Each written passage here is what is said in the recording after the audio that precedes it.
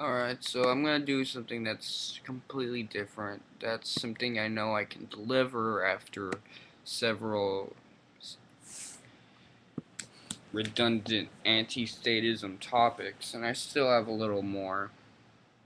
I'm gonna chug a few more, churn out a few more, but that's not what I'm gonna do right now. Right now I'm gonna talk about Yu Yu Hakusho. As you might know, my blue balls are turning to pinkish purplish shade right now, and it's swollen up. Kind of like those balloons right there. It's like different colors and inflated and heart shaped. It's all scrunched up, and that color basically in the background describes it all. It's all inflated. That's why I'm not showing you my face, because I'm in horrible pain. Alright, so I think that there's three phases of Yu Yu Hakusho. For all of you know who don't know, Yu Yu Hakusho is a 112 episode anime that's shonen, or a 173 chapter manga. Although my numbers could be imprecise for mangas. So some things I want to talk about is the manga slash anime interval. Now for the first phase of Yu Yu Hakusho, I think this is where Yu Yu Hakusho was innocent. And this was when Yusuke in the beginning died, and he spent a few episodes in the anime, just 5, trying to get his body back. Yet in the manga, this was more complicated. This was 17 chapters, and it's very plot oriented, and it's more about Yusuke and Keiko and their relationship, which is important because it's their relationship which brings him back to human world. And you gotta remember this because I'm putting spoilers from the beginning. There's very crazy spoilers. At the end of the storyline, when Yusuke is busy in Demon World, it's Keiko's love for him that brings Yusuke back. So Keiko's love brought Yusuke back from the dead and inevitably spirit world, and from his little ambitions in Demon World. The manga explores this a lot more. There's more characters in the manga and more depth. While in the anime, it's just 5 little comic relief episodes. Which I think they were going with something good, but you should try out the manga to fill in those gaps. Because a lot of people don't know, but the manga has more content in it. And another important thing to mention is that there's no demon world in the first almost innocent phase. Now the second phase, which is basically from Yusuke being assigned as spirit detective and having the 3 demon world items having to be retrieved, or getting them away from the 3 little criminals in the beginning, all the way through the Dark Tournament arc. This is the point where Yu Yu Hakusho becomes a shonen. And a lot of themes include, for the first arc, that all criminals have different motives and it's not black and white. For the second one, which is where Yusuke and Kuwabara try to win the tournament and get rid of this rogue demon who's gonna try and kill Genkai after getting some skills from Genkai. And the central theme is bitter work, kung fu, kind of cheesy. For Saint Beast arc, this is where the Kurama and Hige make their appearance again, and this time as allies, active fighting allies. And it has to do with a demon world what the hell? Cult. Why did I say cunt instead of cult? I have issues. They're trying to essentially start a movement to gain more dominance and be less oppressed from the spirit world. And it has a very don't drink the Kool-Aid thing because the zombie demon, this stuff, the vegetable men, they could be considered culty followers. Then you have the think Trugane's compound or his castle thing. And that story arc, it's that not all humans are bad, since this time it's a demon that's being kidnapped by a greedy human that's trying to make a lot of profit through her tears, which are a good commodity. It proves that not all humans are bad, because this time Kurama and Hiei take a back seat. They're not completely gone, but they take a back seat from the fighting aspect. It's really Yusuke and Kuwabara who's really doing the fighting, the heroics. And last you have the Dark Tournament, which again shows that not all demons are bad. But that's also San in the Saint Beast arc, so it's relativism at this point. This is the second phase, and really the themes become less complicated. And that's the thing.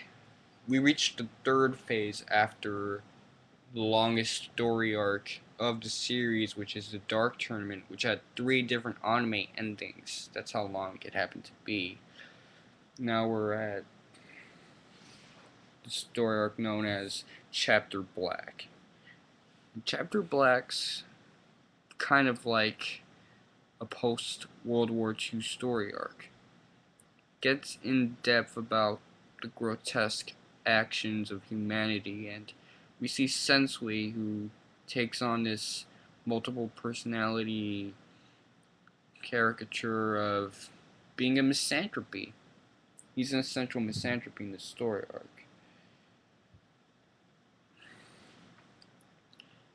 And a lot of it has to do with more social, national issues. And now some groups happen to be oppressed. And that this huge, overbearing group has done horrible things. And it's a pretty cool thing. And then you got the Three Kings arc, which again symbolizes the Cold War. Yusuke's dad. Yomi and Mikuro are like the United States, China, and Russia. Or United States, Russia, and China. That's kind of like what I pick up, because they're 3 really top of the barrel, best of the best people that can't face each other because the complications could mean the end of the world. And so there has to be like a supplementary means for one to obtain victory. And of course the writers are pushing at the solution to this democracy, and I'm not gonna debunk that, but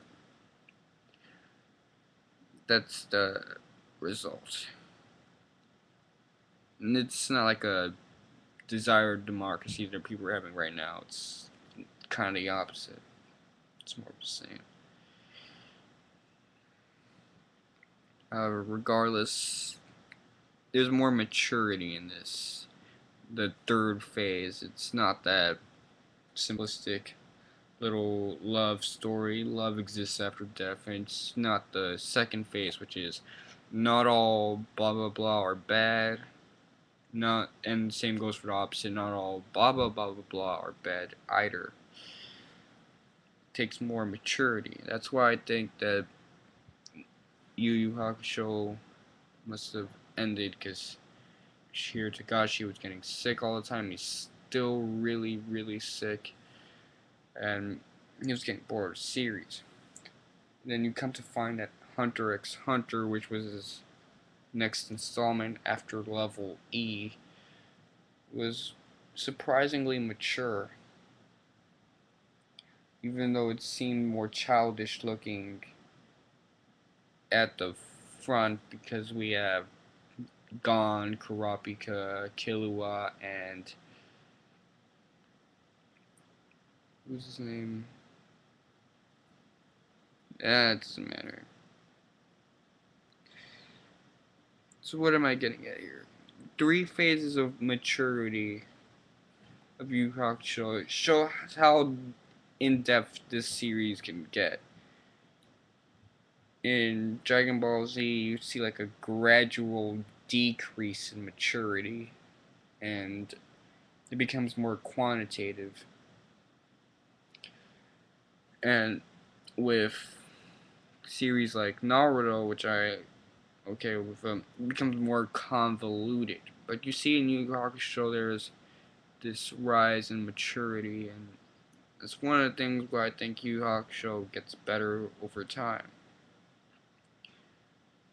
I mean, as you progress through the series, it isn't that story was for like the first 65, 68 episodes where everything's a happy ending. For Chapter Black and Three Kings, not everything goes under Yusuke's desires. He loses the tournament. Chapter Black kind of changes a lot. He changed a lot in these story arcs, and a lot of characters die. It's not like Bleach where none of the characters get killed off of this series. There's deaths. I think the death of Ryzen was very powerful too. And it really made the series, I think, probably one of the best shonen animes of the 90s, although this is debatable. What can I say in the last 2 minutes of this video, or even 3 minutes, since the 15-minute rule is kind of Well, I gotta say one thing. I don't think that they should make more episodes of old 90s Nickelodeon shows, because there's no profit from that. They're just gonna be ruined. The hipsters are gonna be either angry, or they're gonna be like, oh, my childhood's back. Oh, joy. I miss my childhood. And fuck their childhood. I think Viacom should opt out of their contract with Nickelodeon and try and get Cartoon Network. Tell Cartoon Network to get rid of some shitty shows. A lot of their new shows are actually kind of good, but get rid of those shitty live action shows. Destroy, Blow, Destroy, and Dude, What Would Happen? And bring back Toonami. I didn't say bring back anime, bring back Toonami. Have like a good afternoon run and midnight run once a week. I want to see Tenchi Muyo, Rurouni Kenshin, Yu Yu Hakusho, and probably one more. But at that point, I'd be entertained.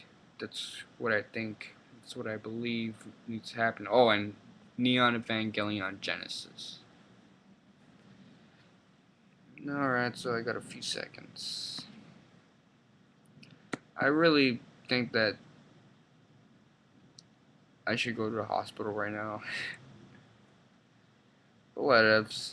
Whatevs.